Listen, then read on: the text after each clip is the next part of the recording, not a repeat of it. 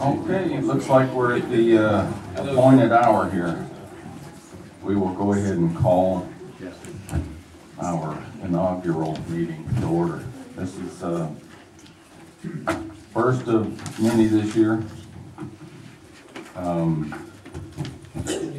Just a minute, we'll have our pledge to our American flag and just a moment of prayer. Before we do that, I could ask very kindly of you to check your telephones, please. I guess there's still telephones. Yeah. I've just used phone for so long it felt odd when I said that. Not that you have it, but that it's silent, if you would, please. With that, if you'll join me, we'll go ahead and have our pledge to our flag. I pledge allegiance to the flag of the United States of America and to the republic for which it stands, one nation, under God, indivisible, with liberty and justice for all. Heavenly Father, we thank you, Lord, for ushering in the new year, and I pray, Lord, that you'll continue to bless Madison County as we look to new and exciting things in this county, Lord. I pray that you'll bless our citizens and watch over us, care for us. Tonight, Lord, I pray that your hand will be upon us as we go through our county's business and then see us safely home. I ask you, Lord, to forgive us of our sins, and we ask these things in your name. Amen.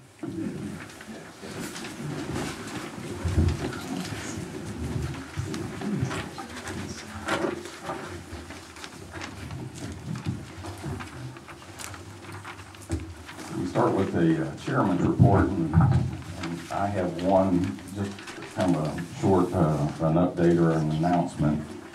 A few months back, we applied for a little assistance, a Georgia Heritage Grant, and I received word last week that we did, in fact, receive an award of about $10,000, and this $10,000 is to help us as we prepare a study for the renovation or the restoration of our historic courthouse. So that is at least a little bit of a welcome bit of news. We will get right into our hearing and actions on zoning matters, and at this point what I'll do is I'll turn this over to Chairman Houston. As I understand it, we have two rezones. Okay. And once he presents the first application, we'll talk a little bit about protocol. We'll get into it. So Mr. Houston, please. Good evening, Mr. Chairman. The first rezone request this evening, actually a conditional use permit. Paul Metz is requesting a conditional use permit for an event venue on his 20-acre parcel zoned at A1. Property is located on map 98, parcel 33-01 at the corner of Russell Road, Cooper Road, in District 4. The vote of the Planning and Zoning Commission was a vote of 5-0 to recommend approval of this conditional use permit. Very good.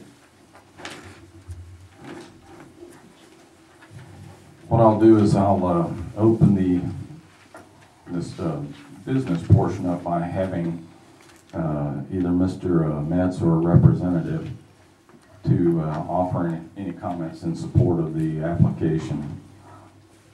And anybody else that would like to speak in favor, then we'll move to those that might be in opposition to it, and then I'll give the petitioner the right of rebuttal after that, and then we'll vote. So with that, is Mr. Metz.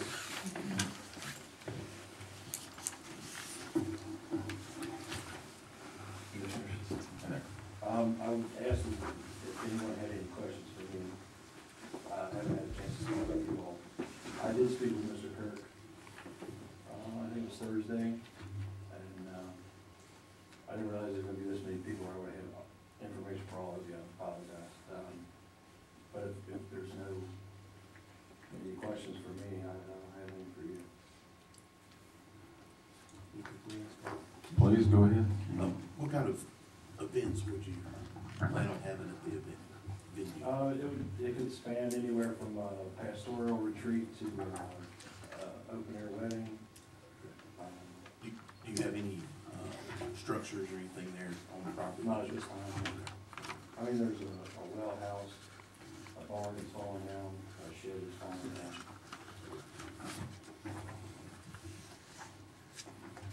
Does anybody else have any questions? Have you had any, thoughts or schematic designs of what you might, the layout, how you want it to look, or layout on the property? I mean, I'm just thinking about the neighbors, that way, Every building that we have, that we're anticipating is gonna be visible from the road. I'm sure all of you have been to some sort of, governmental type park. The first facility that we're looking to possibly put in is a restroom facility. Working with the vendor on, what Madison County wants for specs versus the state of Georgia. It's a ROMTech type of design, it's heavy timber, stone halfway up, metal roof. Just something appealing to the eye, and then eventually we'd like to possibly put a timber frame style barn up.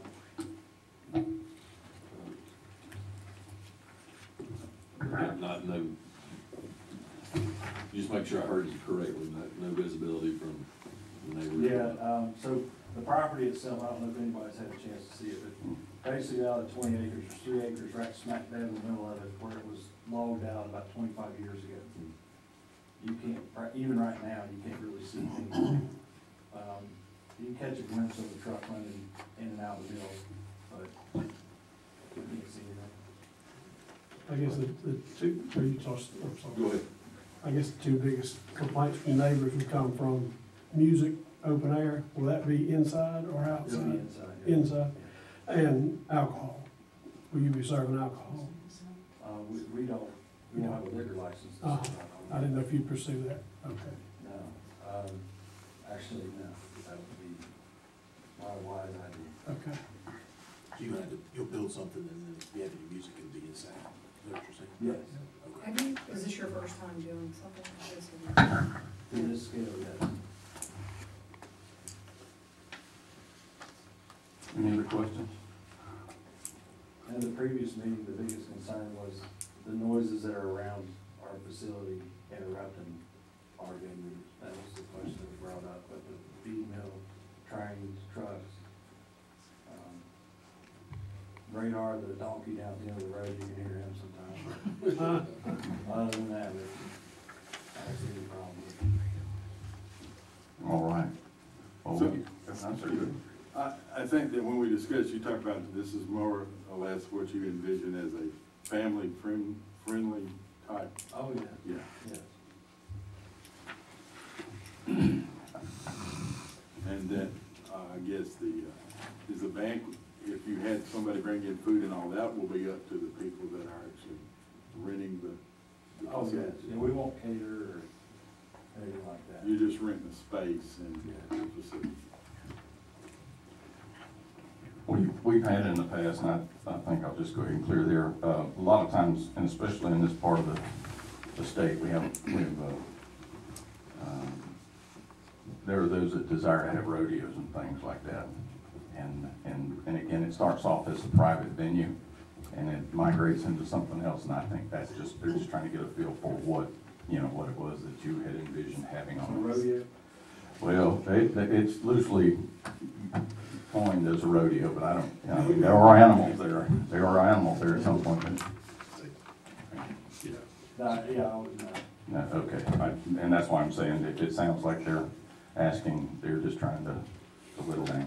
Okay, I'll give you a shot here in just a minute for anybody that might speak. You'll have the last chance, okay? All right, thank you. All right. Is there anybody else here tonight that would like to speak in favor of this application? Anybody know? All right, we'll open the floor for anybody that wants to speak in opposition to it. Is there anybody here tonight that would like to oppose this?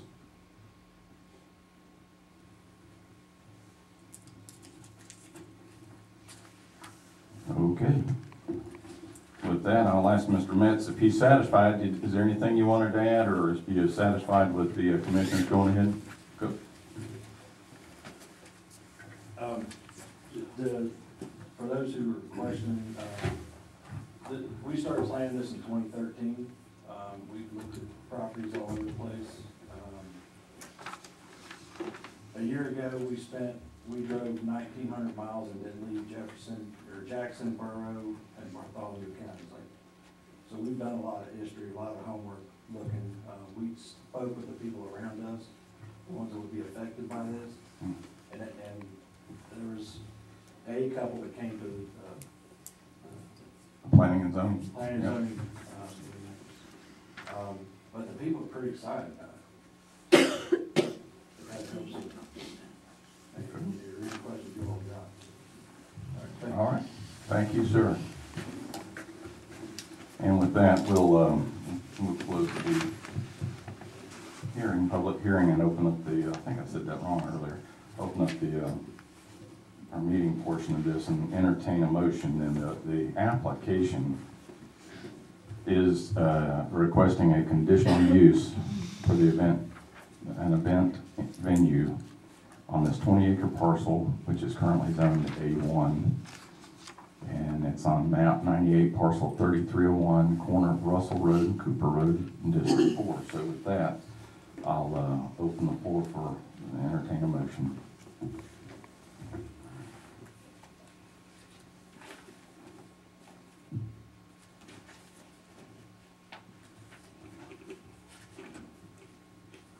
I make a motion to approve.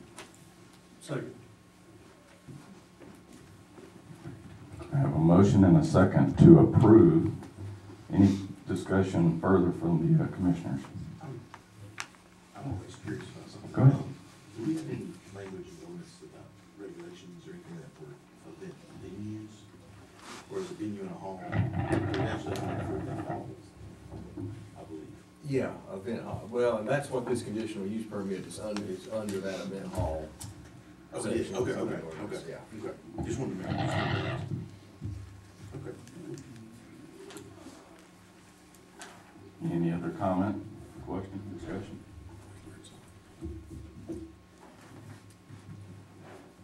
All right, we're going to go ahead and vote. Vote is to grant this, approve this request for conditional use. Commissioner Allen. Yes. Yes. Yes. Yes. Yes. All right, that's good. We're done on that one. Okay. Second item there, Chairman Houston. Mr. Chairman, the second rezone request is Chris Jones is representing Callaway Properties. They're requesting to rezone their 1.53 acre parcel from B business to R1. Property is located on Highway 72 East Comer in District 4. Vote of the Planning and Zoning Commission was a vote of 5-0 to recommend approval of this rezone request.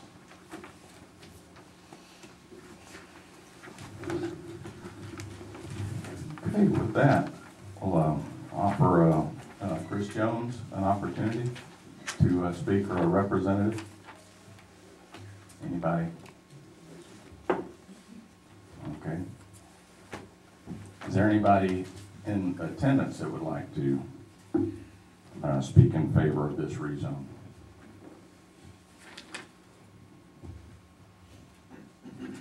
Open up the floor for anybody that would like to speak in opposition to this rezone.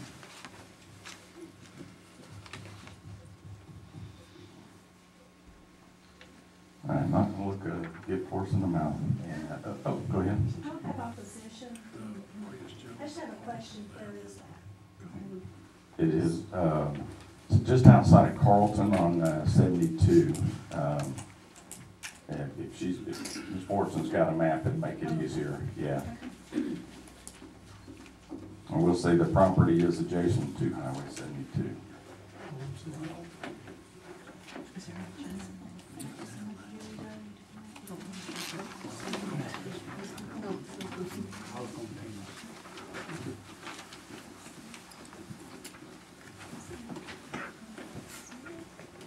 That's why I think about since my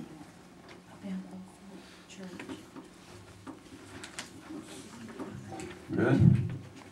Okay. Last call for anybody that'd like to speak in support, and I don't think Mr. Jones is here, so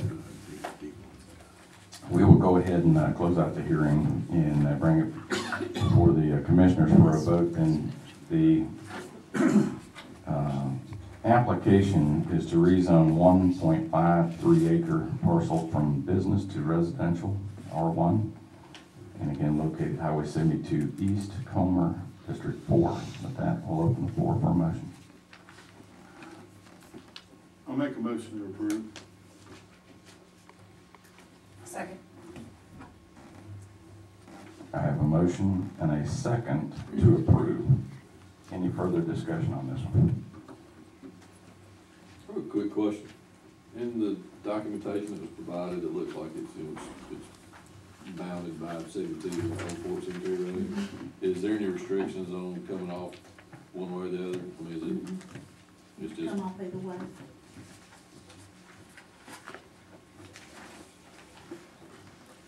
I think if this wasn't further out, if it was like it goes closer to town, or maybe in Culver, down 72 that way, then we might have a little bit more of a issue, because it is on that highway corridor.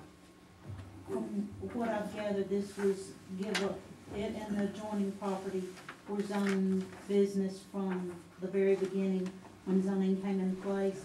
There's never been a business on the property. Gotcha. It's never been sold for a business, and that's why they bought it and they want to put a home on it for resale. Yeah, location is everything right here. Might be. Okay, any other comment?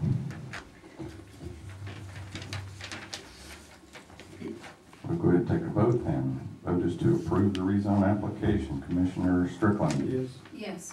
Yes. yes. Yes. All right, very good. And again, I am assuming that the zoning amendment was up. Let's go ahead. Just a couple more things. Sorry. The zoning amendments were on there is item 3. We stopped that, not proceed any further with that. And also at our last business meeting, for your information, I was reselected as the chairman of the Planning and Zoning Commission, and Canola Scott Jr. was reselected as the vice chairman. Very good. Congratulations. Congratulations. Thank you very much. Appreciate your willingness to, and Canola. Okay. We're going to move on to statements and remarks from citizens on an agenda item. We have 4 items, items 4, 5, 6, and 7. The first will be an additional homestead exemption for senior citizens, filling a vacant position on our Planning and Zoning Commission, an increase of $1,500 to the salary of our administrative assistant position at the County Extension Office. And then the last one was to create a $5,000 education and training line item in Facility 1. So with that, I'm going to open the floor, and as much as we can, I'm going to say it, we'll see if we can somewhat adhere to this. Keep your remarks as close to 3 to 4 minutes if possible, and if not possible, I'll help you with that one. How about that? So, but I will open the floor at this time for anybody that like to make a comment or a remark on any of those 4 items I just mentioned.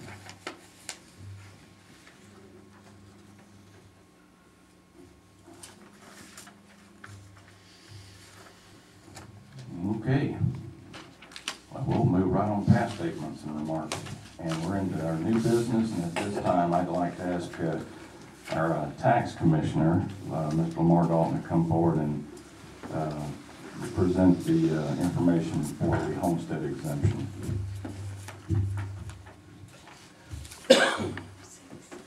Evening, y'all. Good evening. We turned in the packet a good while back, that y'all look over. Just sort of see the direction we were headed with everything. Had a meeting Thursday night, bad weather, didn't get a pretty big turnout, but I think most of us had a chance to go over the numbers, look and see where we at. About a year and a half ago, we started working with a committee, got some of the folks here, Lloyd, Canoes, Larry, Lee, looking at a way to provide a little bit of tax relief for everybody here in the county, whatever we could do. And we started working toward a fair market value valuation freeze, and we worked on it. There's a good many meetings, I guess, what, 15, 16 meetings, they're doing that. Larry Cox and I were at the Brother Registrar election night back in November, and talked about how we wish we had something on that ballot for the turnout or whatever. Well, the next day, I decided I would try and run the numbers and really start working on it. And the easiest way to check the fair market evaluation freeze was to look at board equalization freezes, okay? You go to board equalization, they find in your favor, or they hold your value, that value's held for 3 years unless it's scheduled, change, build on the property, add acreage, subtract, whatever. So went to the assessor's office, I got Robin to print me off all of the fair market value holds for 2017. There was 128 of them. And in your packet, you see the list of the BOE holds, and then I ran a representative sheet. I picked out values from $35,000 to $616,803. And when I ran the numbers, including bill rate exam for those respective years on those held values, I'd say the average value in difference is probably gonna be somewhere in the $6 range for those 3 years, okay? Now, if you're looking at fixing that value over 25 years, it's an appreciable amount of money. The thing is though, we decided early on, looking at the dynamic with census data and stuff like that, that age 70 was where we were gonna target this exemption. If you're 70 years old, and I hope you got 20 years, but if you don't, this wasn't really much of an impact to you as far as values go. So I sort of took it on myself to try to find something that would make more sense for the elderly here in the county. Once I decided, and I hate that I sort of stepped outside my bounds over the committee and stuff like that, but due to the nature of the election or whatever, this had to come up pretty quick.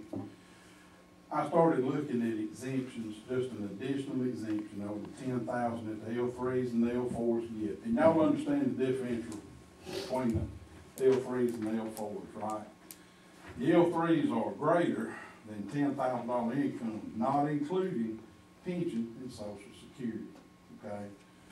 The L4s are what some people call lower income, but that's a bit of a misnomer because of pension and Social Security, some of those folks are pretty comfortable.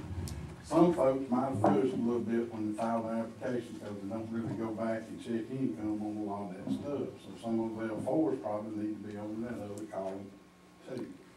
Now when the committee was formed of board education members, board commissioners members, myself as an advisor, just people from all walks of life, board education was pretty adamant on income basement, okay? But the reason I included everything in this number right here is everybody knows, you know, we're agriculture-based county for the most part. Well, 539, 540, whatever it was, 552 on that L3 for people making greater than $10,000 a year, excluding pension and Social Security. Now, that's gonna be your poultry farmers, that's your business owners. Now, if you're still working at 70 years old, you need to have some consideration, okay? Somebody needs to take that into account. Now, there was 59 we didn't have data for, and when you look on over, when we get on into it, every dollar amount that I've given you today is assuming that those 220 odd some people that they don't have a birthday for are 70 years old. That's not the case, okay? It's just not. When we started working on this, I believe it was 1,460 some odd people. Confirmed now we have 1,416, which means people have sold property.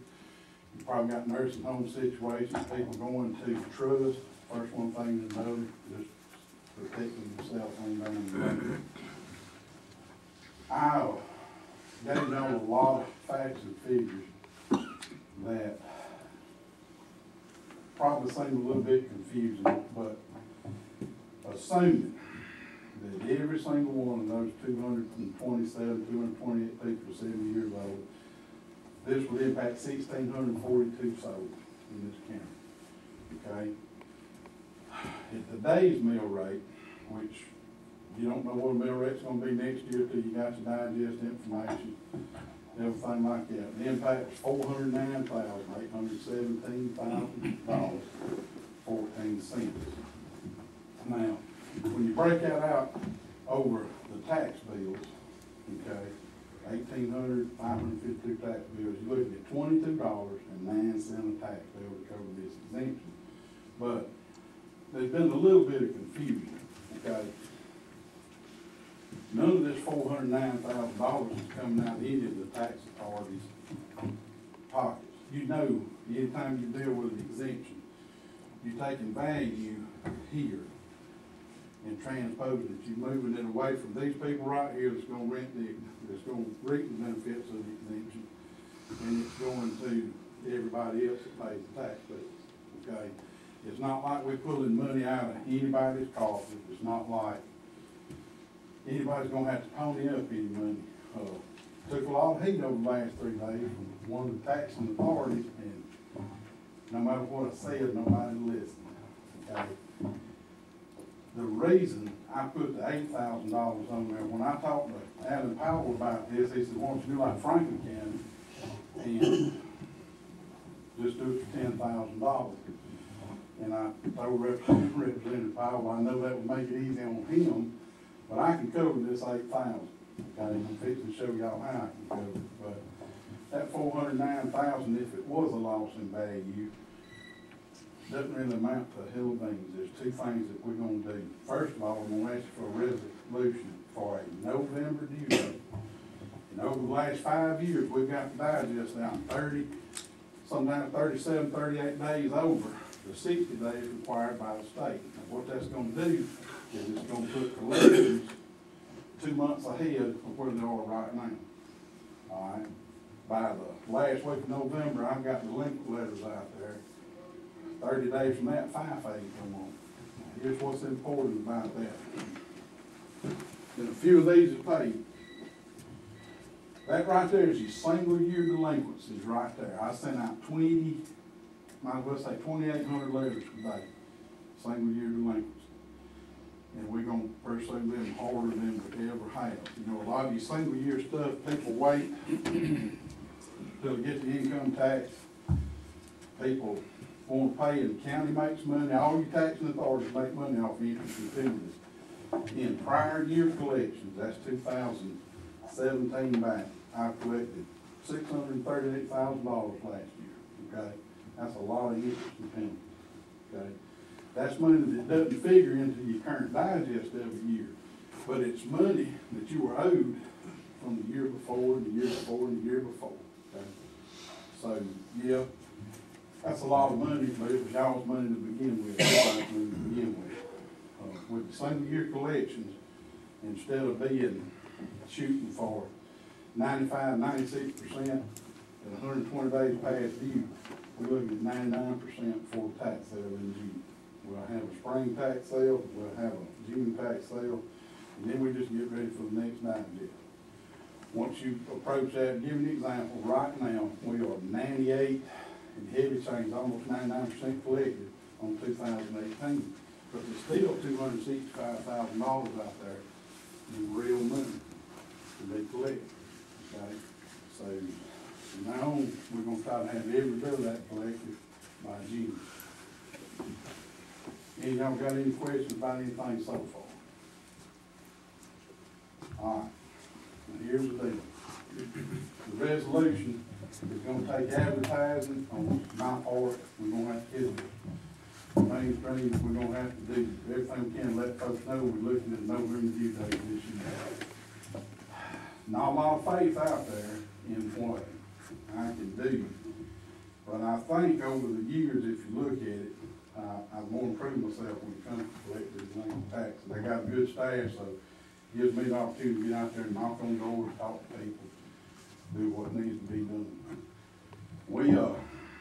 We ended up, I set a goal this year based on last year's collection of $3 million in delinquent tax collection, mobile homes, real and personal property. We collected almost $3.2 million this year, all right? And we're changing up some stuff now to where we're gonna pursue pre-built mobile homes through the magistrate court.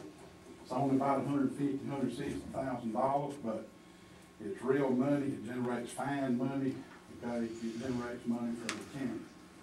The main thing you need to know is on 2,500 fire phase, $17 of that filing fee rolls back, okay? So, you know, you got potential right there. My advertising fees, I got, might not have it in y'all's package, but I went and pulled my budget stuff since I took office in 15. And I managed to give the county back $73,000 over those 4 or 5 years. A lot of that is those filing fees and stuff like that.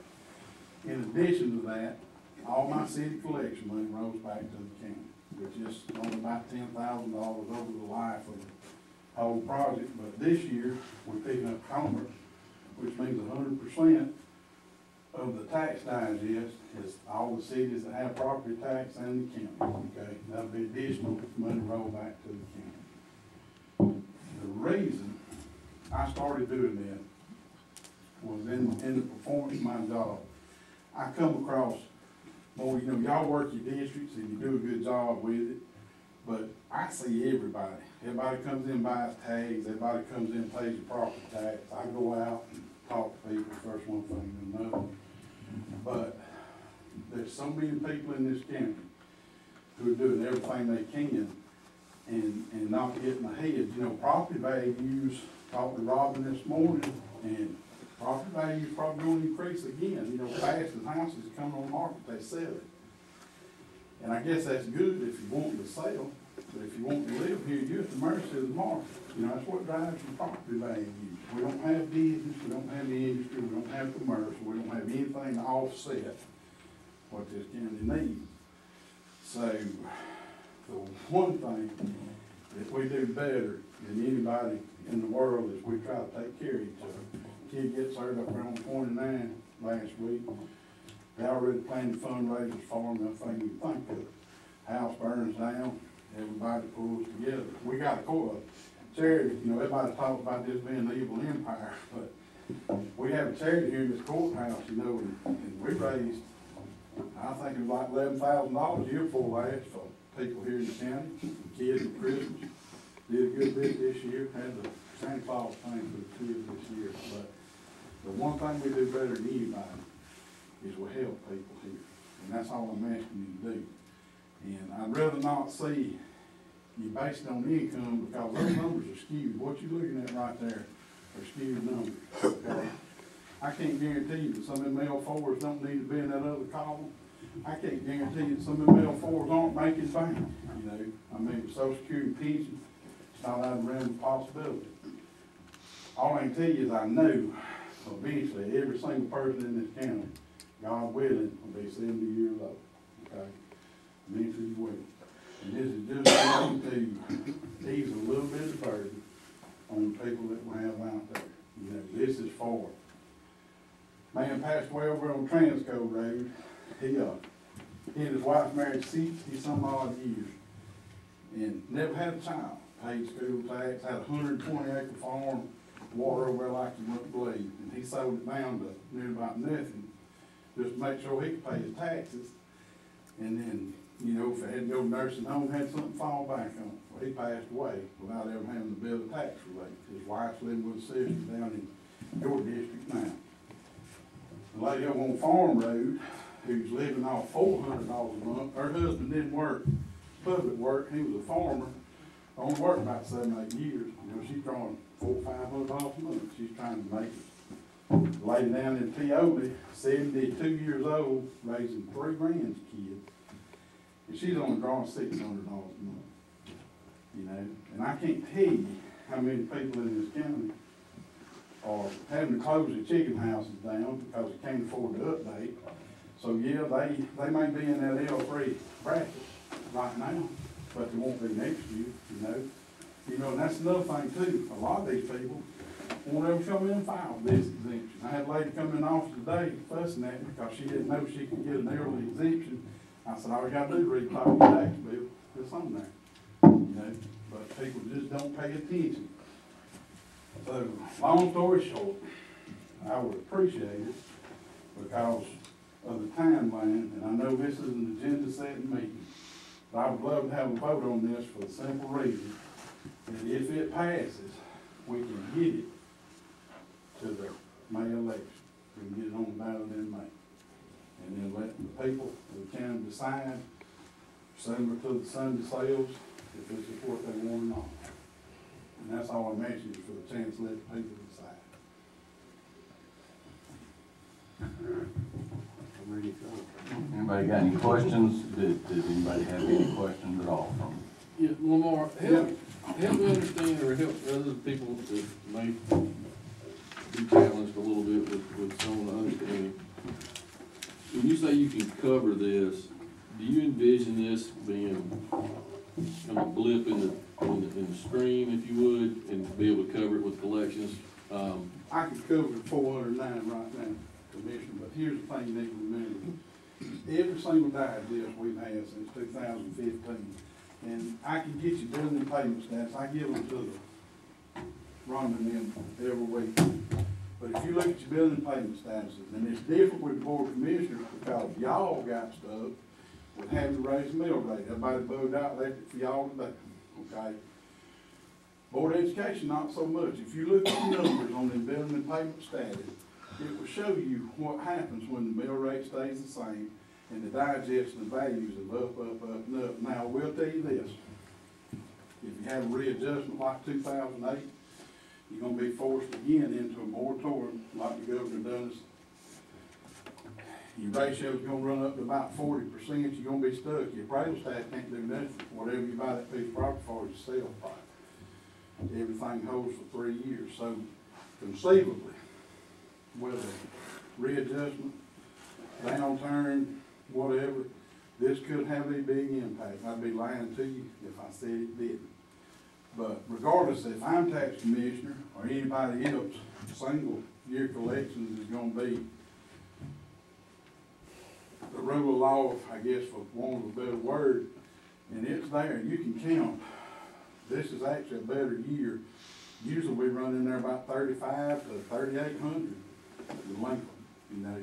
The point is, if I clean all that up with a closer due date, then everybody in the taxing authorities, the cities, everybody else gets their money quicker.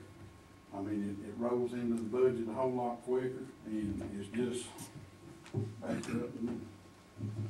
But there are instances where it's no different conservation of the exemptions you have now. If another 2008 hits and the market tanks, then they're gonna hit you hard, you know, they are. I mean, you sort of build your reserve for rainy days, but we're not there yet. You know, we don't have anywhere near. I was, I guess, fortunate enough to be a FEMA contractor for a number of years, and I watched communities that never thought they'd ever have trouble with anything, just wiped off the face of the earth. Greensburg, Kansas, you know, in the middle of nowhere, but the tornado hit was 1.5 miles wide. If you don't have money in the bank, you can't operate. You know, you can't do anything. You have no infrastructure, anything like that. So there's a lot of stuff y'all have to take into account beyond this right here. They all. But all I can hang my hat on is what I can do is tax commission. And I promise you, another thing too, this will not take effect until January of 2021. This is not gonna happen this year, okay? So there's no need for people to discuss a mill rate increase. There's no need to really panic or worry, anything like that. I would say, give us this time to show what we can do, okay? And, just, anything you do support it, I appreciate it.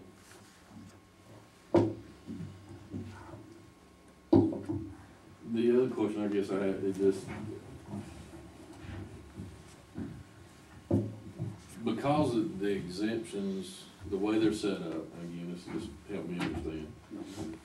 Because income and pension, and there's certain exemptions that are already set aside. There are, And it doesn't count into the equation. there are. So, you know, the Bill Gates of the world that may not actually earn a income, That's right. but have certain assets and whatnot, that doesn't matter anyway. So, I mean, is that, Well, I'm just trying to make sure everybody understands what you're asking. Or at here's least the, help. here's the issue with income based. Just about bet you the majority of those 530 of what they are right there, almost in conservation, they already getting a big break-in way on the taxes, and they are, but without that break on the taxes, you can't afford to be an agriculture.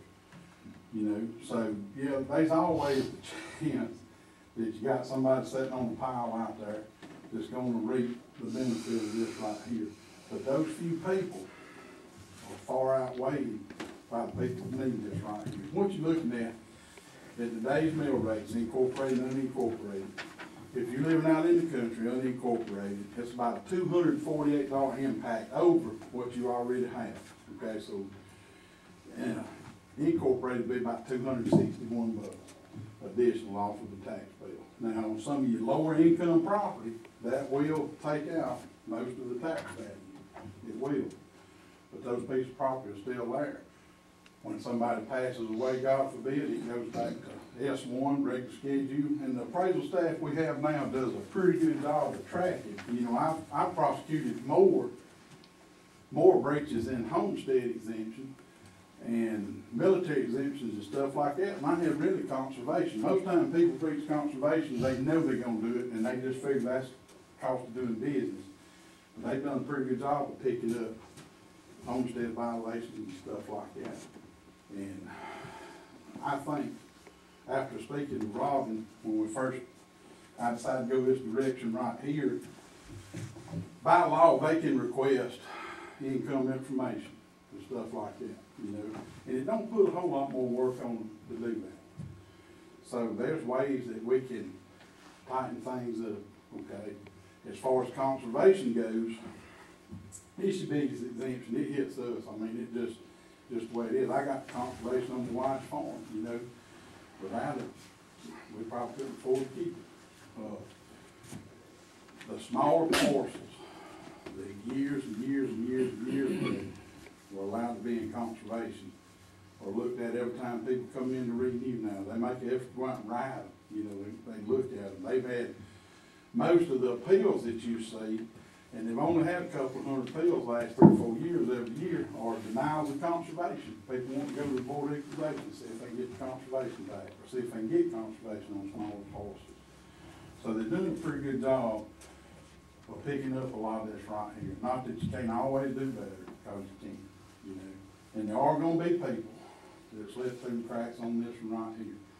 But I think the amount of good that would be done on the other side far outweighs that. We're good? Any other questions?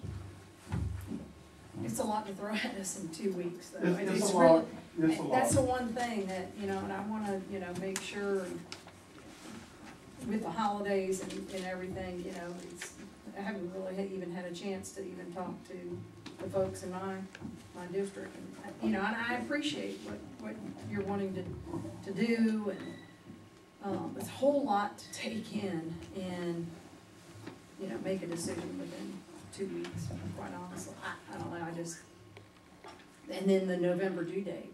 You've been in that office since, you said 2015. How do you think people are going to feel? Well, most people fuss about having the bills come due at Christmas, if you want to know the truth about it. And my argument with that is, you had it since September 7th. But the people that fuss the most about it, fuss about the bills being due at Christmas. Now, I'm not saying you couldn't go to maybe split billing or something like that. If y'all wanted to do that, it would be a booger bear to incorporate. But there's ways to do that too. You know, what you're gonna hear on the November due date, I just about bet that somebody's gonna say, a lot of people gonna say, well, we can have 12 months to come up with this money, you know. And an argument like that, you know, they don't have a level. So, Franklin County does a November due date. Bobby's bill's coming on November 15th. ours would be the 20, because that's when we do our counting. But he is 99% collected by February every year. Okay, and he pursued single year collections. Bobby's letters went out. I was prepared to send my letters out on county GRP deal, but matter of fact, there's a copy of that check right there. So we're not doing November tonight, right? Well, no, but somewhere down the road, I'm gonna ask for November resolution. Okay? I've already asked for it, y'all decide who you want to discuss it. And I do realize for 2 weeks, didn't give me a lot of time, but the rate of plumb up till 2 months ago, I was pretty convinced that fair market value freeze was gonna be what would make a good impact to the people of the county. And because I didn't, and I hate to say this, but I'm an appraiser by trade, and it just occurred to me that I had a way to check this and prove my point. When I run the numbers, I could not prove my point. And that's why this whole timeline is sort of throws off shape. You just know a lot of people in politics, people on the committee, folks of the county, because I could have checked this back in the summer, and we wouldn't be having this discussion now. That's just the way it works. But for clarity, the request before us is, The request before you is a vote. Michael's already brought up a resolution. Y'all got copies of it. to put it on the ballot. To put it on the ballot in May. And if it passes, it become effective. January 1st, 2021.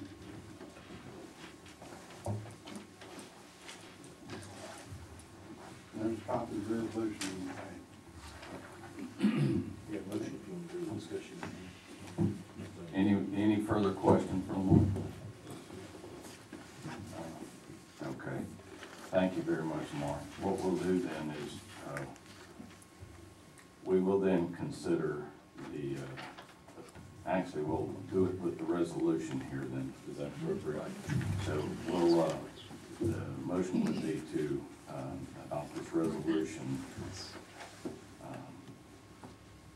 putting in place, and I'm just gonna, it's a very short resolution, but I specifically would just draw your attention to the third paragraph where it actually does break out the fact that he's looking for an exemption from Madison County ad valorem taxes for county purposes in the amount of $8,000 of assessed value to homestead for residents in the county who are 70 years of age or older, in addition to any local or state exemptions currently in existence. So with that, if we'll entertain the motion to adopt this resolution as presented. Yeah, motion to approve, Chairman. Can you entertain a question? We could have an item 3, ma'am. If there had been something on that, I'm sorry. Yes, ma'am.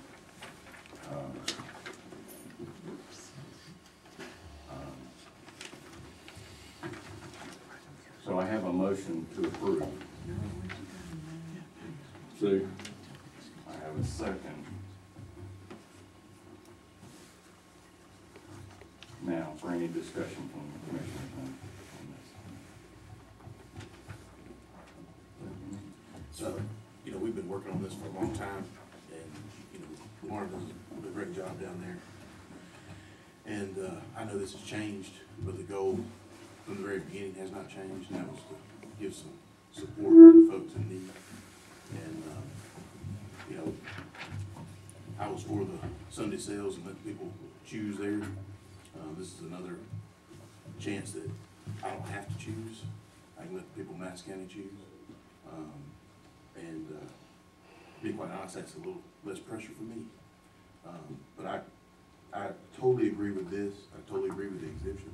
I totally agree that Lamar talked about, it was explained to me about they call it a big balloon tax money. When you squeeze it here, it gets small here, but it does blow up over here. And I think that the folks under 70 can cover it. I know Lamar can cover it. So I think it's the right thing to do. I think it's a great idea. And I hope the other commissioners agree. From a personal standpoint, I don't think I could ever do anything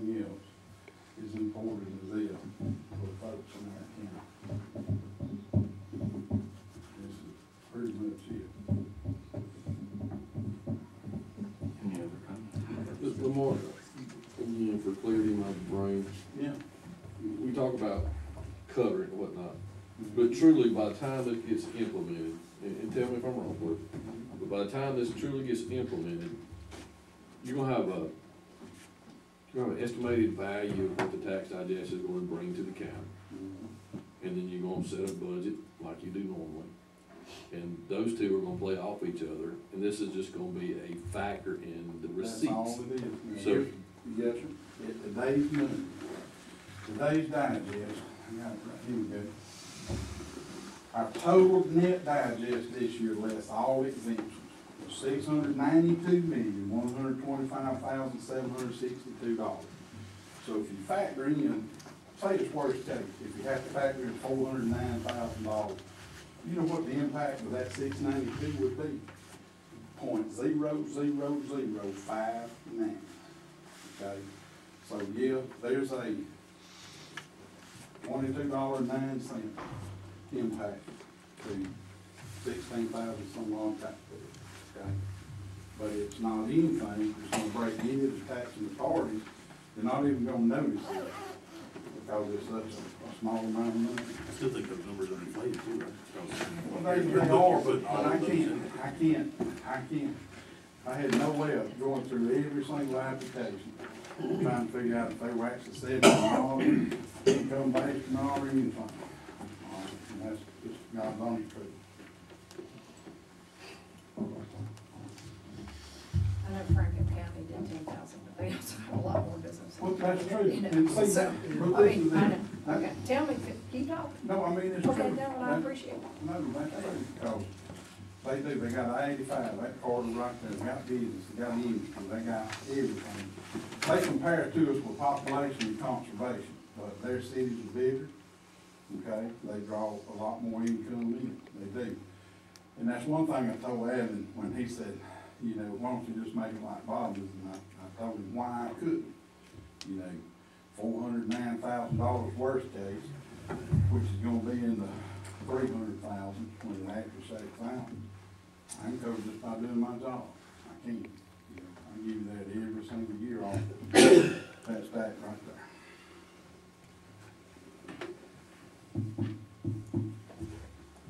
You can't retire from this another 20 years. Well, it ain't about retiring. You know, I have to work, and I ain't going anywhere, but you don't never know when somebody else better might come along, you don't never know. Just the way it is. All right. Any other comments or questions for Lamar? Or the discussion before we vote. Okay. So we've got a motion and a second then to approve and to adopt this resolution approving the homestead exemption, and the vote is to you, Commissioner Madison. And Commissioner Dalton, I trust, yes. Yes. Yeah.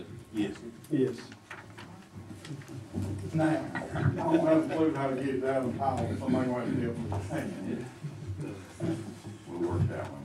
All right. Hand delivered. We'll work Yeah, that one. I'll take it. I'll take it to it. I'll take it, yeah. What I'm saying now, get you a cigar. That's right. All right. It costs when you get a cigar, man. I appreciate that, y'all know how important this is. Thank you for your effort. Too. Appreciate it. Just to that last point, it's not required, but on this particular one, I do have a signature line for every commissioner, just sometimes the, here it is, because, sometimes the, local legislative delegation wants to know it was unanimous. Appreciate it, y'all. All right. Thank you. See you tomorrow. I'm sorry? I said, any comments from the floor? Well, we'll entertain them, right, if you want to say something, we'll do it. And then I'll give the other folks a chance. I served on the committee, and one of the things that surprised me was how many other counties have already done something for the elderly. And we got,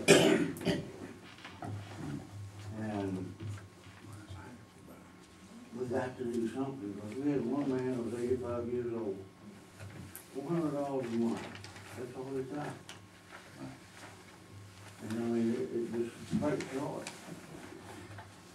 So, something needs to be done. So, when we gonna do it? Now, wait 10 years, 15 years, and finally be the last county in the state that does it? I think we just did what we could. We just voted Well, to put They it on the just, ballot. they just voted to put it on the ballot, so that's all this body right here can do. Okay. All right, that's all right, Thank you. all righty. We'll continue on then. Item number 5 is discussion to fill the vacancy on our Planning and Zoning Commission. And this particular vacancy is a representative for District 4. And I didn't know if you want to share anything. Yes, well, first off, I'd like to, Mr. Bob Fowler passed away untimely, and I just want to commend him for his service, let his family know that we appreciate all that he did in that time frame that he served on the planning and zoning and in other areas in the county.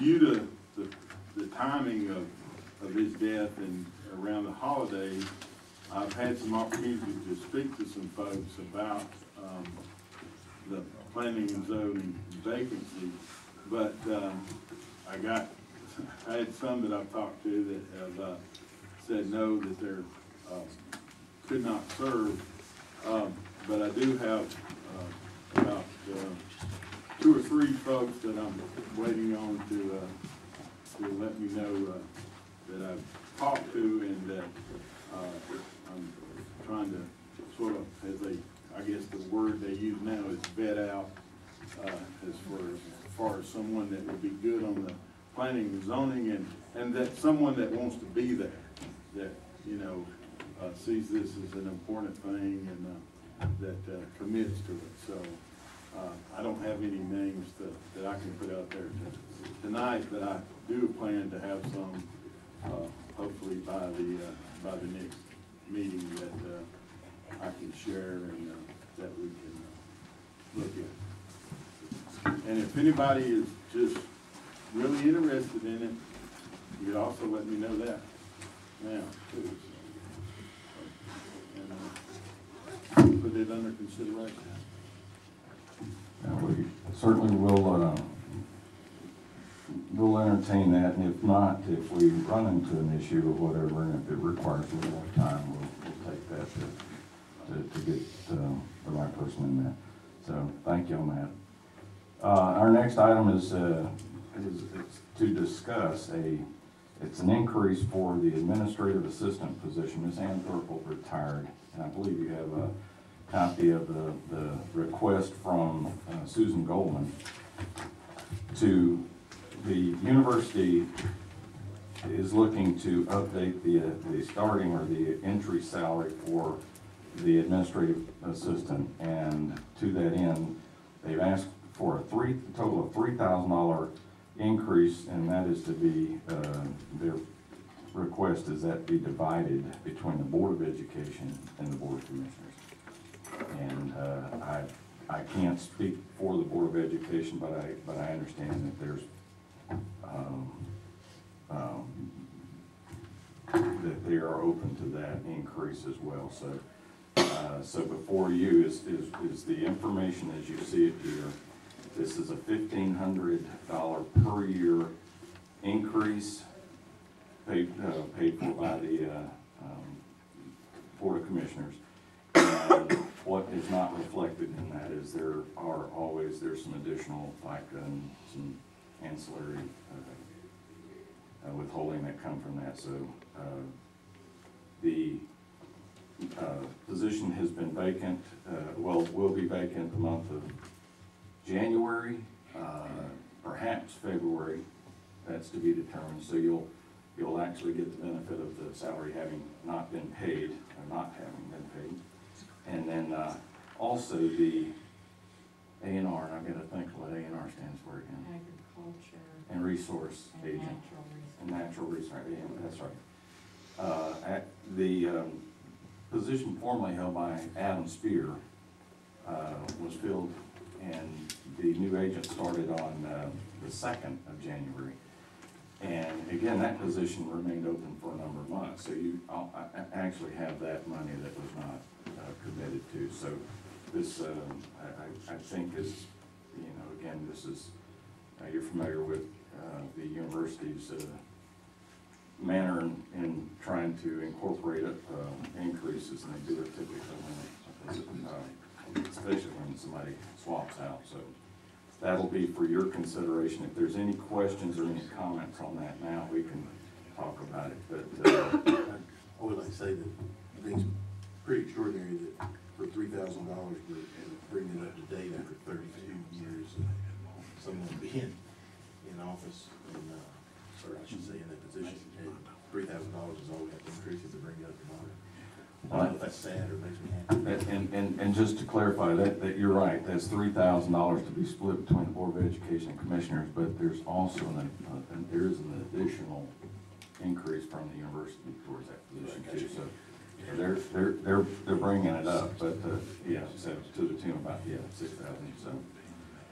So I maintain my position. yeah, no, not arguing it. Yeah, I just want to make sure that you had that information. So thank you. Any other comment on that item? And of course, we'll entertain this one. They are going to be looking at candidates, and either way, they're going to list this as a possible increase. So. Last item, consider creating a $5,000 education and training line item in Facility 1. And this is, as we're finding throughout many of the departments in our county, we need to, we talked about this with planning and zoning and other departments, we want to look to start offering the opportunity for some specific individualized training. And in Facility 1, it's a catch-all, if you will. And this line item would preclude us having to put small amounts in each one of the separate departments. And we have several items that are on the horizon that we'd like to be able to register for, but quite honestly, I think it would be the more appropriate way to amend the budget, to put that in a line item so that we're doing it up front. And to that end, with the registration, there is a desire to have the board actually move on that tonight, as opposed to waiting to the end of the month. So that we can entertain a motion if it's the board's desire to create a $5,000 education and training line item in Facility 01, and I'll open it up to that.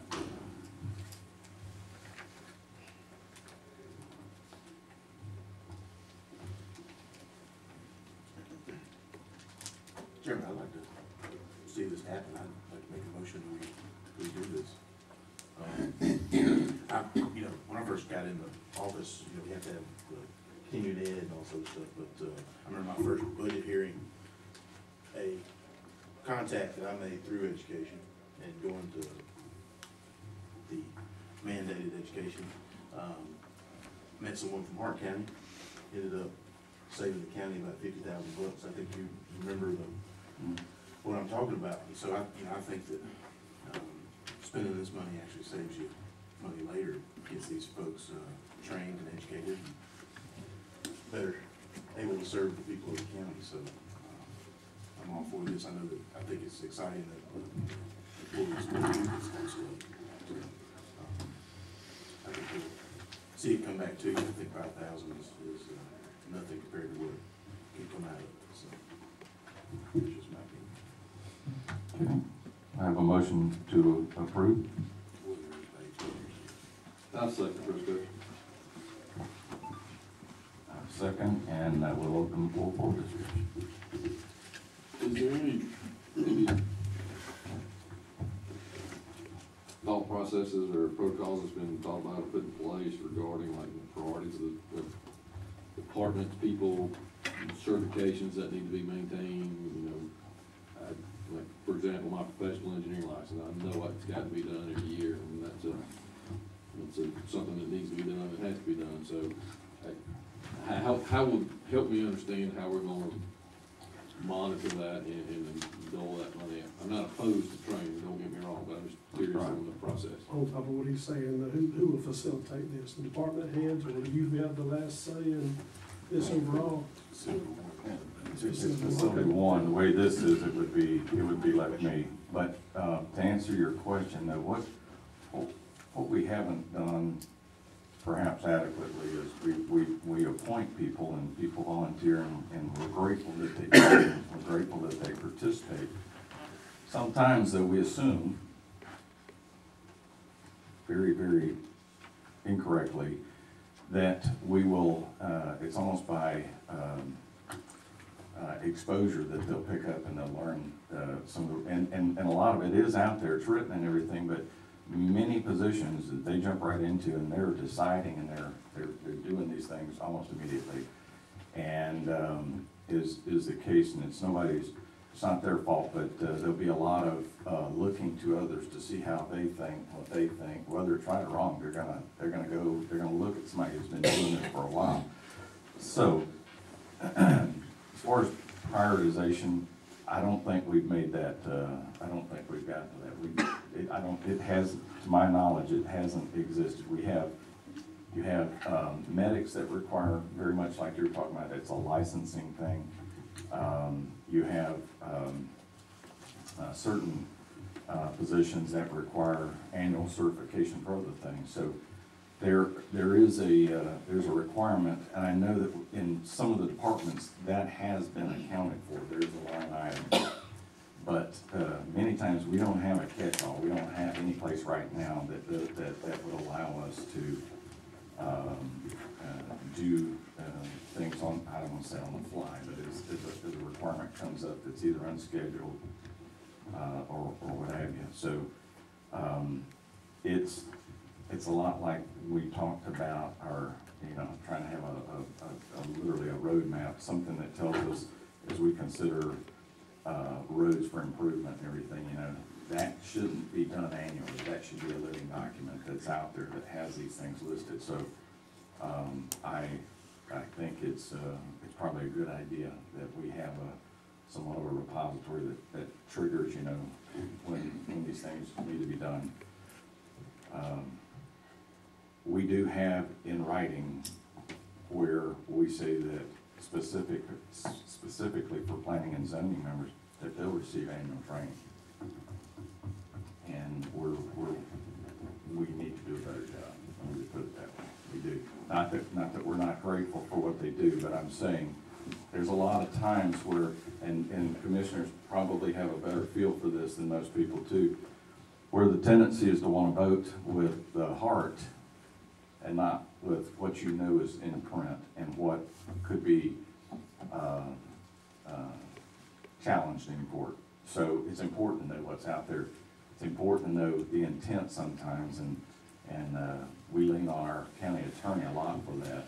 But if each one of us knows a little bit more, we wouldn't have to lean quite so much on them. Still lean on them though. I appreciate that, Mr. Chairman. So was the $5,000, was there some reason that we came up with that amount, or was that just thought that was a sufficient amount, or? It's probably, we don't have a commitment right now for $5,000. There are a couple of sessions that we're looking at that would require in excess of $3,000 already. We're 1 week into January, and that's the reason I think that we were looking just to have a little bit more than that. So, and again, this is in effect an amendment because we have an approved budget that did not include this. So you have to amend the budget to approve that. As is any case, anytime, we would have to make an amendment later if we wanted to do that anyhow. So that's all. Just trying. This helps plan a little bit, that's all.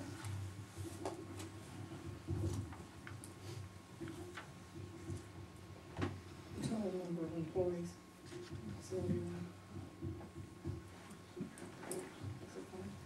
It is. And that's why I'm saying, so this wouldn't necessarily pertain just to those employees. It It is, use. right, because of the general nature of that, so. Okay.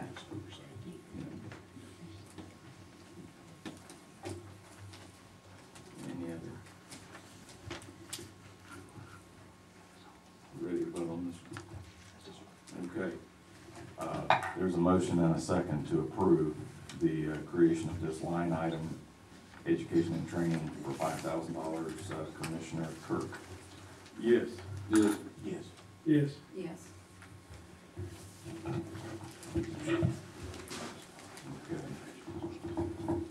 All right, we're on the roads. Okay. I want to back up on number 7, not to undo the vote, but just as an No. item of notation. Can we make a concentrated effort to capture all the training? I say all, to get an idea of all the training that the different departments do and whatnot over the course of the year. I think it'll be important for the citizens to understand that, you know, it's money well spent, these are what we're doing, this is what we're doing.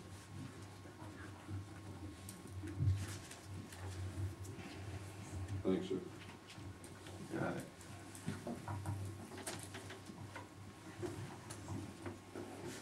Okay.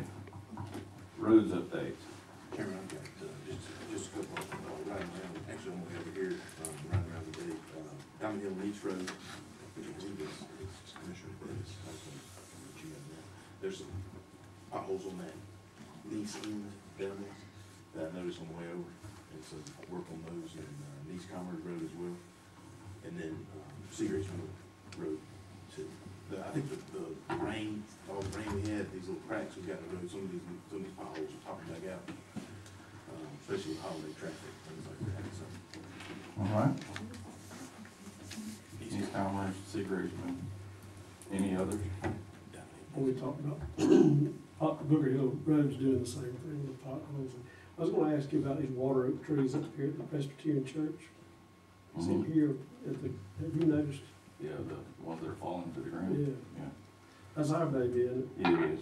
It is, that's county property, sure is. I'll have a look at that.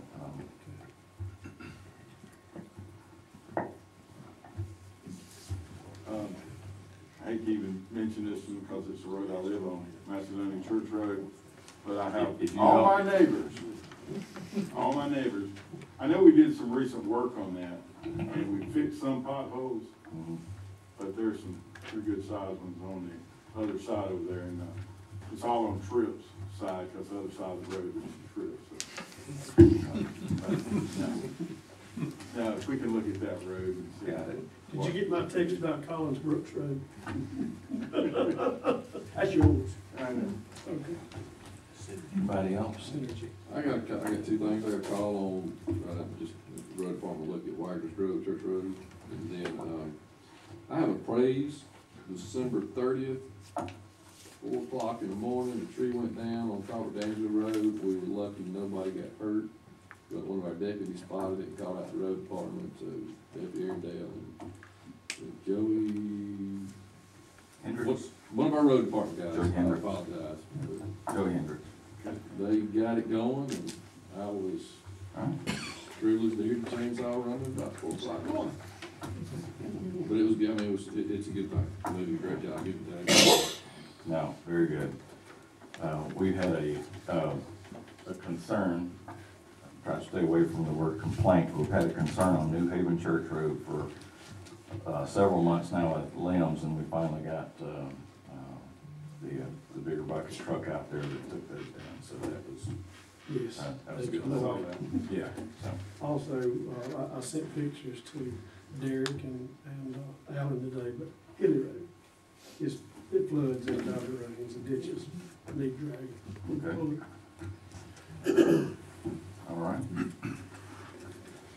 Urgent matters?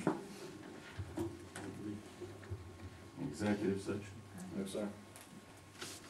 Motion to adjourn? Oh, don't we get a talk? Okay. I tell you what, before we adjourn, is this about any, typically if there's an item, we entertain statements and remarks ahead of the item.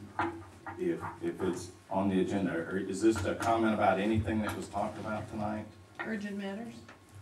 That is not a, yeah, that means a free-for-all, is what I'm saying. Yeah. If it's an item on here, the next meeting, at our second meeting each month, is when we entertain what you're asking for. There's a placeholder for that at the end of that meeting. So not the first one, but this. That's right, it's just, because this is a little atypical here, we have actually voted on a couple things that we would not normally do. Well, there's a bunch of us here For, about that power plant in Colbert Right. that's nasty.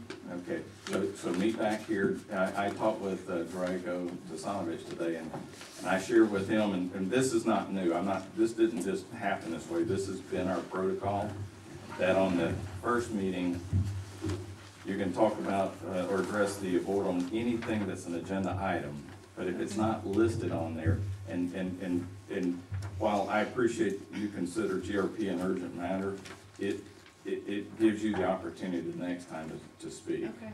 Well, I'll just throw my road in there then. Colbert Grove Church Road, Cliff Griffith Yes, is full and of incredible potholes. And I have that one on the list already And too. it's sunken and they're just gonna keep happening, it's gonna get worse. Right. And it's been that way 15 years. It'd be awesome for something else besides patching to happen.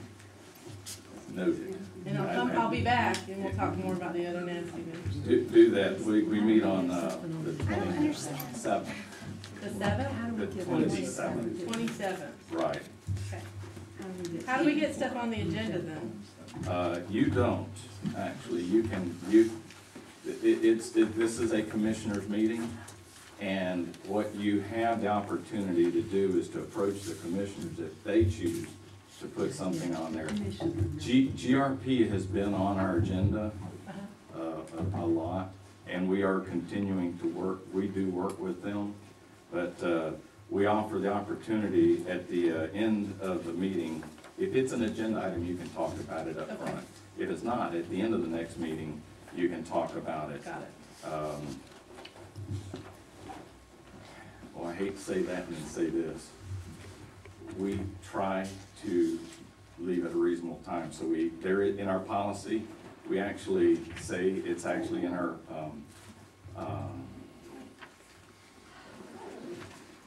3 to 4 minutes. It actually says 3, but I'm just saying Per person? per person. Okay, that's fair. What we do is, and that gives everybody else a chance to talk to. Okay? Okay. All right, we are adjourned, folks. Thank you.